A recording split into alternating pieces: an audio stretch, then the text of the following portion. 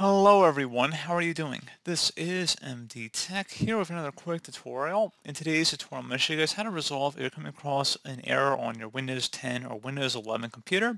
This says an application has been blocked from accessing graphics hardware. So this should hopefully be a pretty straightforward process, guys. And without further ado, let's go ahead and jump straight into it.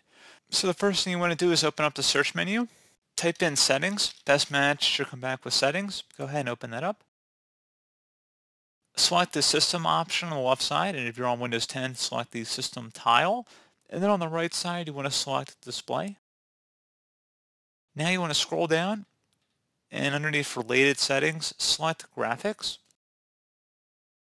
And now select whichever application or program you're having the problem with. So just go ahead and left click on it. And then select the options button that corresponds to it. Once you're done that, go ahead and select high performance. And then you will select save. Once you're done with that, you should go ahead and close out of here, and you want to restart your computer.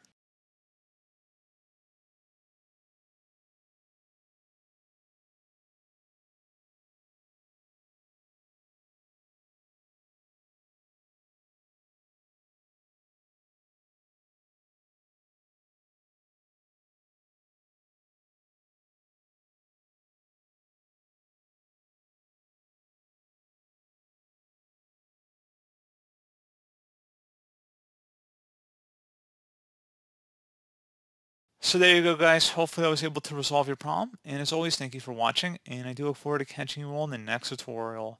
Goodbye.